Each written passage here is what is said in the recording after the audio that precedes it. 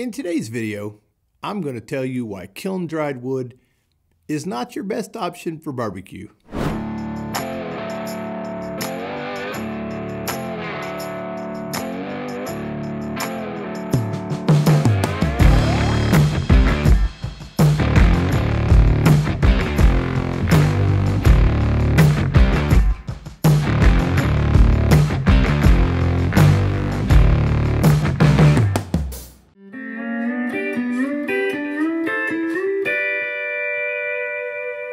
Well, hardwood is hardwood, right? Not when you want to put out exceptional tasting barbecue.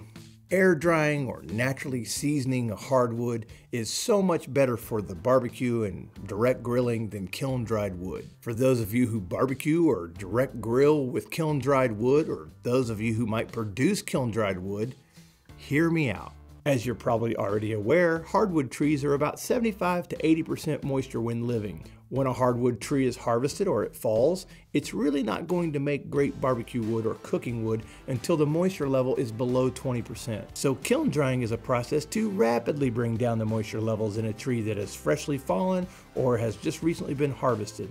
I understand it's a standard practice in the wood production industry to kiln dry so you can speed up the turnaround time of the commodity. I know it does serve a value for most of the industry because it speeds up the drying time and allows for increased production. Kiln-dried wood has also found its way to the backyard and to restaurants because the industry needs to be able to keep up with the demand. And I understand kiln drying serves other purposes such as regulatory measures. There are other ways that you can quickly bring down the moisture level in a piece of hardwood.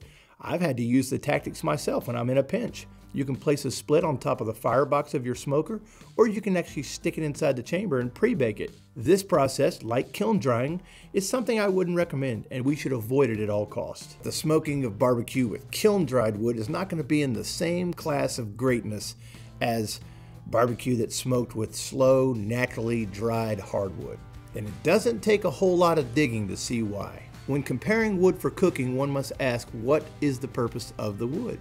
When it comes to cooking, there are two main elements that we want or need from our hardwood. One is pretty obvious, and that is wood is a type of fuel. Wood allows us to create heat, which is convection for a barbecue smoker or embers for a hot and fast grill. And that's about all we're going to mention on number one. Number two, over the past 10 or 15 years, I've come to the realization that wood is one of the most magical ingredients in cooking. And what's interesting is that the slow drying or naturally curing hardwood might be one of the most secretive ingredients in all of the gourmet world. The depth of flavor and vanilla notes found in slow cured hardwood that can't be found in a grocery store shelf or in a rub or in a bottle of sauce. So why is slow, naturally cured hardwood so much better for barbecue or grilling? The interaction between wood and our taste buds is an extremely interesting phenomenon, and that could be another whole video. It is an eerily similar relationship that bourbon has with a wood barrel. It's a well-known fact that the longer the tree ages, the more wood lactones and vanillins are established in wood.